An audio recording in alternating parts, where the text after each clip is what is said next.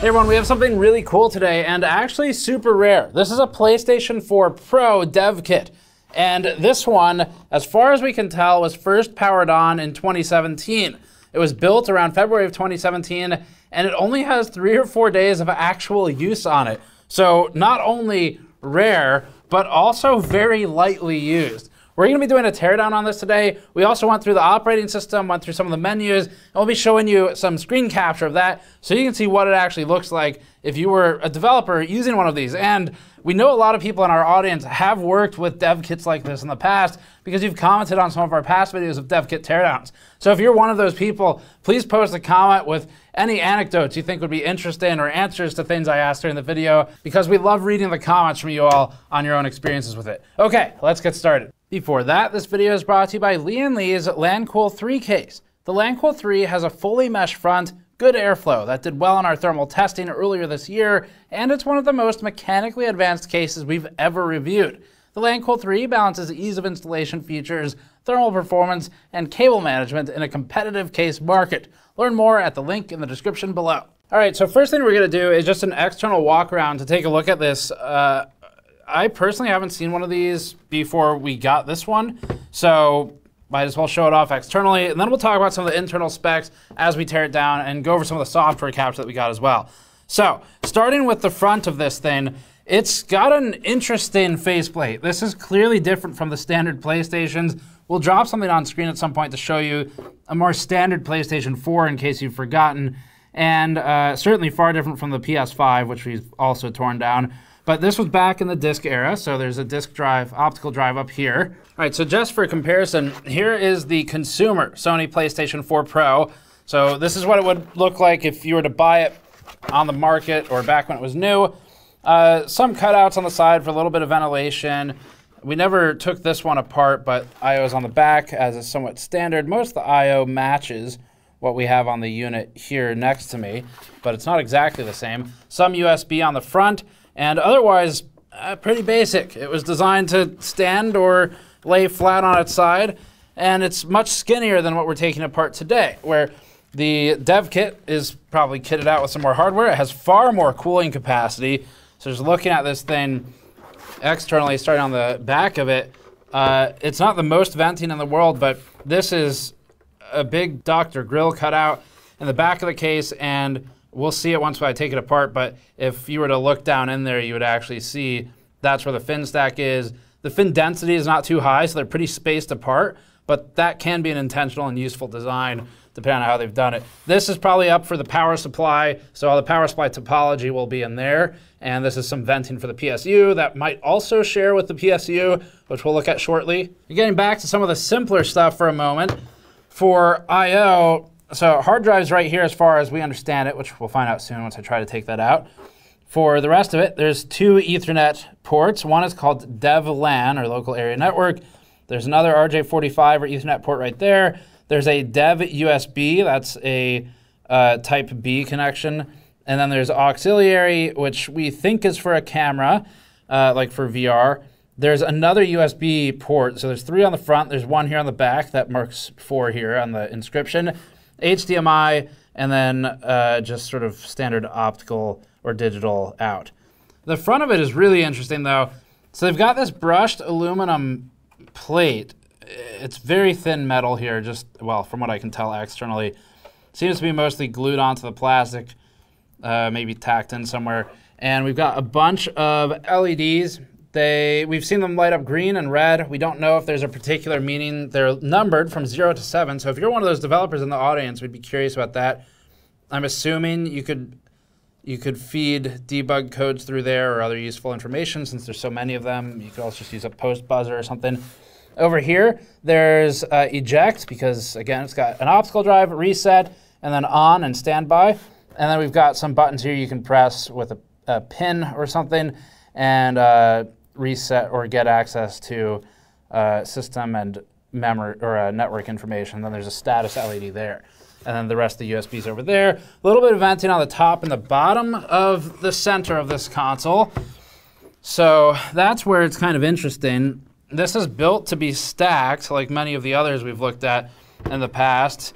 including the recent PS5 DevKit, which we actually haven't personally gotten. So if you have one, reach out to tips at gamersnexus.net, and we would like to get that from you. But this one, it's designed so that you can actually set in the feet of another one of these right on top of it. It has a little indicator icon on it that tells you, hey, it goes in here. So it's not like it's just been ripped out and it's the rubber's missing. That is designed that way so that the bottom of one of these can socket in on top of another, so they can build a big rack of them and use them in development environments. And theoretically, some of these in the past have been designed for even rack mounting, although this one does not appear to be. This is not venting, so that's just like a deco plate, basically. It doesn't, there's no actual holes or air throughput there. Same for the other side, nothing interesting there. So on the software side, some interesting stuff. First of all, this has some forensics in it. It's got data logging, and we saw that the DevKit had not been connected to the internet since at least 2019, other than when the most recent purchaser turned it on to see if it worked. And the system clock was less than an hour off, and it was already flagged as expired when we turned it on. So unfortunately, the system is not functional as a DevKit anymore. They've disabled that functionality. The kit was first booted in 2017.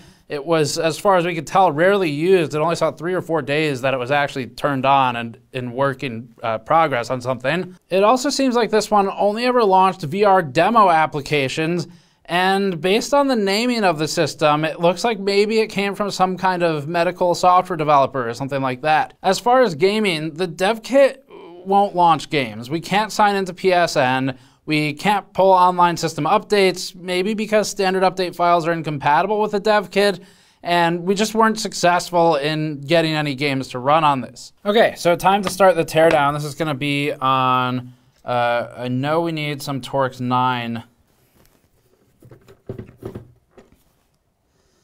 That's a hell of a screw. Just digging into the plastic for that one. Very coarse threads.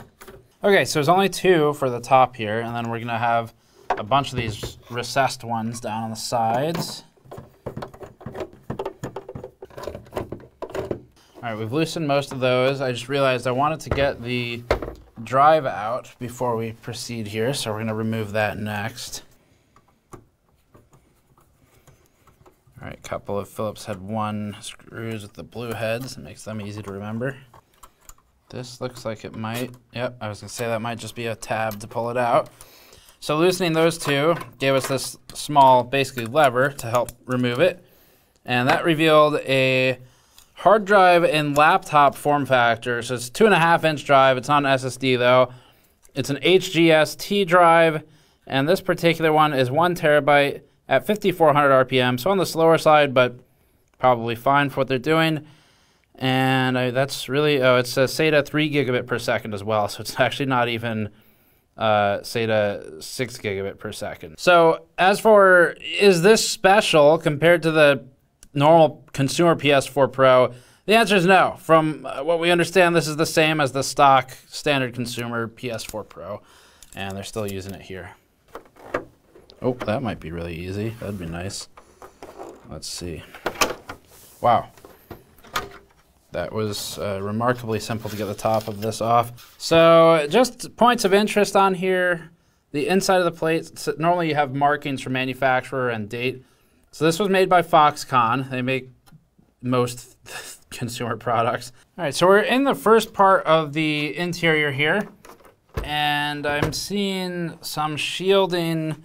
This is a power supply as a module, so that's kind of one of the things consoles have done that works out well lately. Is hopefully this is just one of those socketable ones.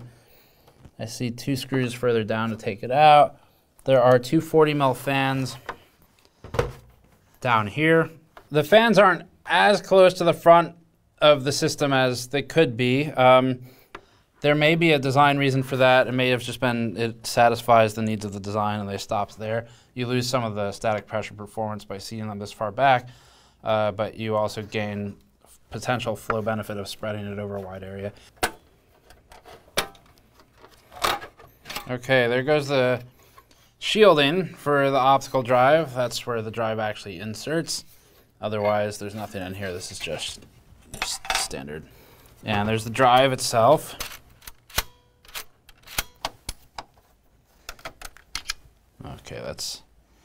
that one needs to be marked.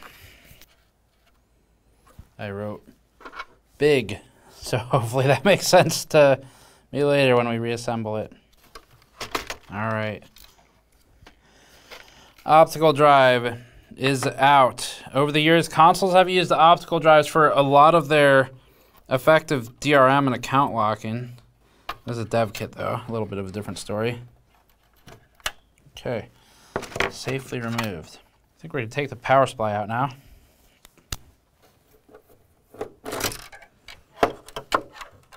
Oh, that screws. Oh, there it is. And then put the parts next to them. Benefit of a glass table. I guess you could also do this on your fancy wood tables.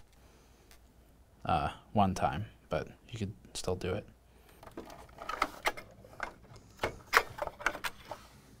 Okay. Some shielding, RF EMI type stuff. So that's coming out. There's this big, kind of complex shell to basically house all of these cables. And that's going to be our power in and out of the whole system. All right, there's one. The larger one has a clip. All right, so for pinout, it's actually labeled really well. That's nice. So it says ground, ground, ground, ground, and then the rest are 12 volts, 8 pins for the power. So it's all 12 volts and ground. Got some sticking through here. It's easier to see on this side. So labeled on the back side as well. Easy probe points if you ever wanted to DMM this thing. And then the upper cable is also labeled for the pinout. So that's pretty awesome that they put this on there. It makes it very easy for a technician to troubleshoot if they needed to, although they're not sold to the public. There's our fans. That's driving all of the intake we've found so far into the system. There might be more in here somewhere. It's 240 mils. So power supply spec is right here. So the consumer PlayStation 4 Pro, just looking it up online, is a 310 watt power supply. Technically that 12 volt line, we just calculated it, can go up to 330 watts. And then the 4.7 by 3 can do another 14 watts or so. Very simple interior shell. So they've got one cable run cutting across this whole thing diagonally, and that's the wireless antenna. And then another one for the other part of the wireless or Bluetooth running this way. We might be as far as we can get without doing the screws on the underside of the chassis here, other than the antenna. A lot better cable routing than, oh no, wait, I can't talk about that one yet. Okay, so now I'm just gonna disconnect everything that's wired up around here, including the rest of the wireless antenna. Oh, this is a lot lighter without the power supply in it. All right, now we're gonna take out these two, plus the next 6 on the sides, so we'll just kind of fast forward through this section. I won't comment it. Oh, nice. All right.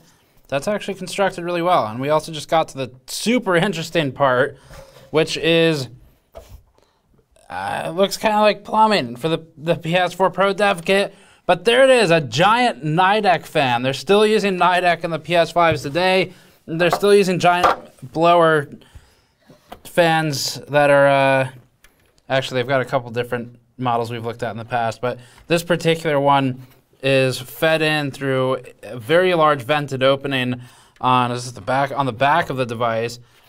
So we'll have to look more closely to see sort of where's the air coming in and how is it feeding through, what components is it feeding through. We'll do that as we start taking it apart more.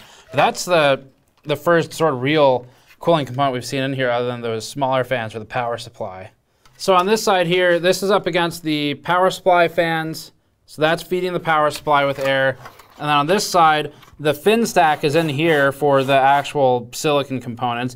So this is where the air is going to be going out from the blower fan. The blower fan is pulling air in through anywhere it can at this point.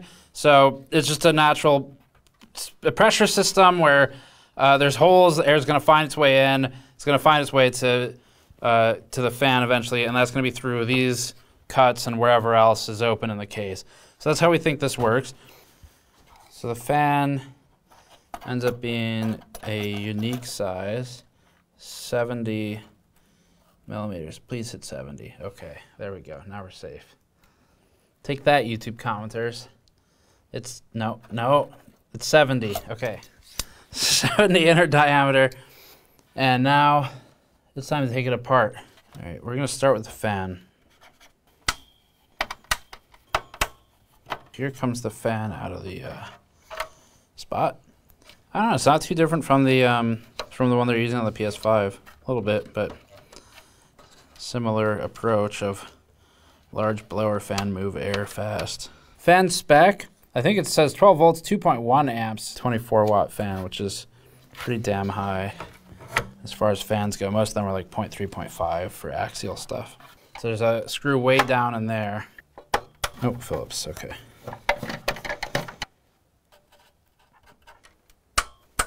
And we've got power, which is this red and black, next to data, which is just the SATA cable. Okay, that was simple.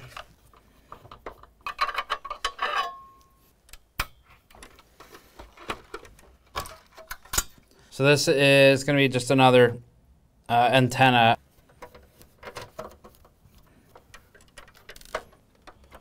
There's a couple clips on the front, plastic clips. What is that? That's, oh, the fan. Yeah, it looks like this whole faceplate's just going to pop out. So there's just plastic clips for that. Pretty easy. There's a faceplate. So that's the interesting part, that if we were going to split it up permanently, that would be frameable. Interesting stuff for the buttons. I mean, so the way they work, there's a little plastic spring retaining these, where like J on each side shape, it pushes in as a spring to retain the button itself, and then obviously press the internal switch, which we'll look at in a second. This one was manufactured a little earlier in the year, closer to July. And I think this is going to start pulling apart, so I'll just let that down carefully. Power cables come through. There is the entire internal plastic part of the chassis. Okay, so there's some LEDs here. These are just numbered 0 through 7, just like they are on the faceplate of the board, the front of the console. There's the network and the reset switches, power, reset, eject. Oh, that says recover actually. And then up here we have looks like a wireless card to me. Right there. Yeah, this is starting to really look like a PS5. PS5 has incredibly similar internal design, where it uses a metal chassis that's sort of got this stamped upward motion that you can see on this one. All right, so these screws come out now, just like the PS5, almost clamshell style. These are all pinching it together.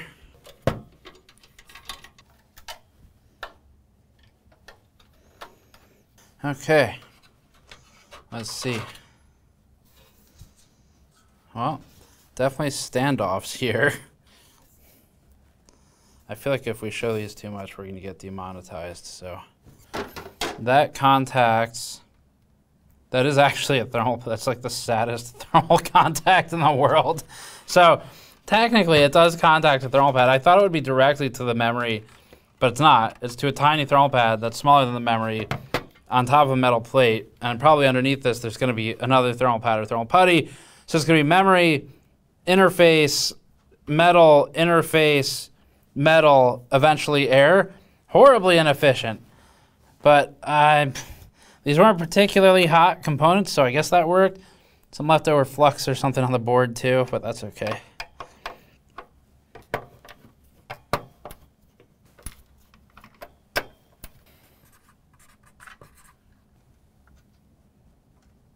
All right, there's the back plate coming off. So the trick for that was a small bump with a flathead.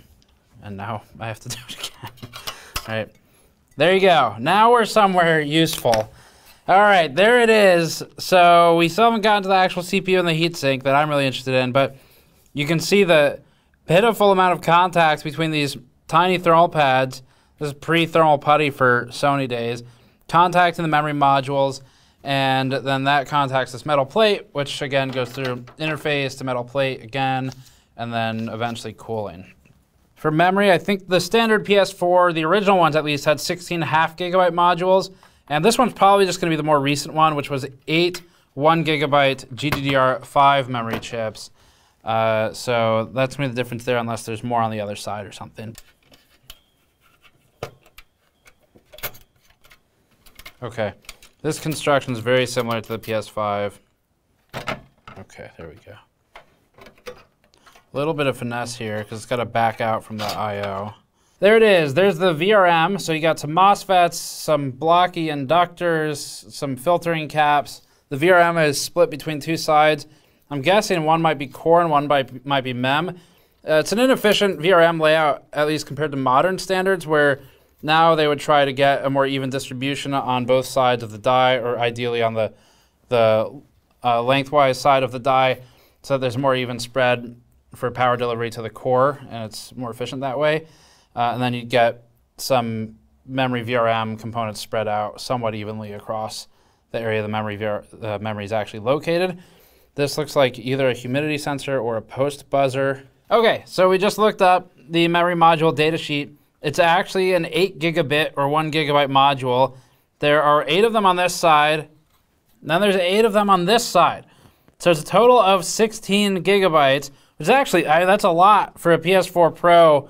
It's more than the stock amount, which is supposed to be just half of that as far as noted here. So it should just be half of that memory.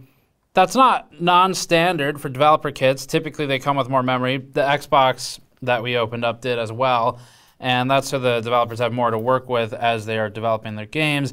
There's a toggle in the software as well that allows you to do a larger or a normal memory mode, and that's probably related to this capacity. Let's clean off the die and just look at that, and then we'll look at the cooling and we'll be done. This video is approaching probably like 2 hours of recording time now. We're gonna cut it down a lot, as you all will know. And people always like to say, I would watch the full uncut version, to which I say, you would only do that if you want unscrewing ASMR or something like that, which probably will also get me demonetized for saying. So there's the actual APU. Says Sony's name on it. It's got a model number. Let's go ahead and look at that. CXD90044GC is the model they've written on it. The die size externally at the diffusion barrier, approximately 23.0 by approximately 14.9 or so. Let's look at the actual cooler though. Why is everything designed to be a pain in my ass? I really want to see the other side of this thing, so we're gonna go ahead and finish this teardown. All right, so large plate comes off. No interface at all between these. That's really unfortunate. So, God, this is horribly inefficient. This is like one of the worst designs I've ever seen for syncing memory. So, I mean, they've got the memory into a pad, into maybe a tin or aluminum, possibly plate. Really looks like tin though, or stainless. And then that does not connect to an interface. You can see the stamp outs where the memory's on the other side though. And then that connects to the copper block here, which is going to be the cold plate for the CPU, for the APU. So APU syncs into this. The memory for at least this side is also indirectly syncing into it, but there's not much contact area despite all the surface area, and there's no interface to connect the two. That goes into two massive heat pipes. These look like, I don't know, these look like they might be 10s. Holy crap. That's a 12 mil, that's a 12 mil heat pipe. That is the biggest heat pipe I have ever personally seen on an electronics product. Typically we see 6 or 8. Now 12 doesn't necessarily mean better. For example, they could have run multiple 6s per 12 or maybe 3 8s or something. So it's not always necessarily better to go with a larger heat pipe. Sometimes it can be though, it just depends on what their design goals are. Ultimately the objective is to get as much copper heat pipe contact through the contact patch of the die as possible. All right, here we go. Moment of truth for the part I personally was the most interested in. All that work. there it is. So pretty similar. That is not my hair. It didn't look like it came from someone's head either. So this is a large, low-density fin stack at the, I think it's the back of the device. I've gotten all turned around now. Looks like the back.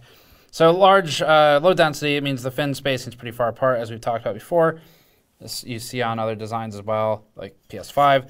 They've got the big heat pipe running through down on this side and a little bit shorter one out this way.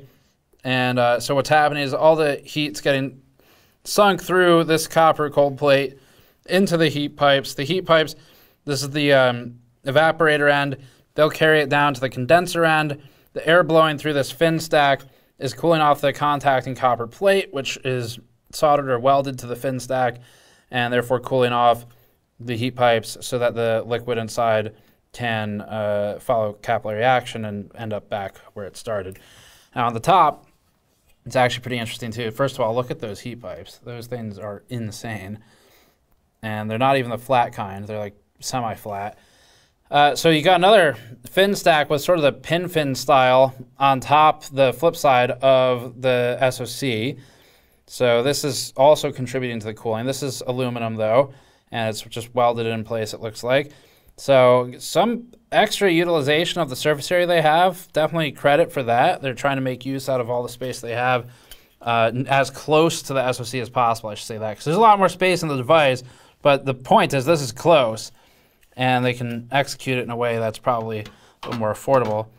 Is it like this? I guess so. That's kind of cool too. So they punched out all the corresponding holes in here for those pins to sit through, and then the air will go over them and dissipate. So, I mean, that's pretty neat. I like the design for the cooler, given how compact it is. I do think that the memory is some of the most horrifically inefficient cooling I've ever seen on a device anywhere. But, I mean, it's a dev kit, so maybe that's their argument. All right, so that's it for the teardown of the PS4 dev kit. This took a really long time, and we're gonna have to cut it down a lot. We're gonna shoot for 30 minutes, see how it goes. So I'm gonna keep the conclusion short so we can keep the content long. But the most interesting aspect is the double the memory capacity of what we were expecting versus the consumer model. Pretty interesting cooler design for the SoC. Bad for the memory, but probably sufficient given the purposes of a dev kit. And otherwise, it's an interesting box that we think was an inspiration for what led to the PS5 design that we saw for its thermal solution in the teardowns we did about a year or two ago. So that's it for this one. Thanks for watching. As always, subscribe for more content where we take apart unique things like this and look at PC hardware. And you can go to store.gamersaccess.net to help us out directly. Thanks for watching. We'll see you all next time.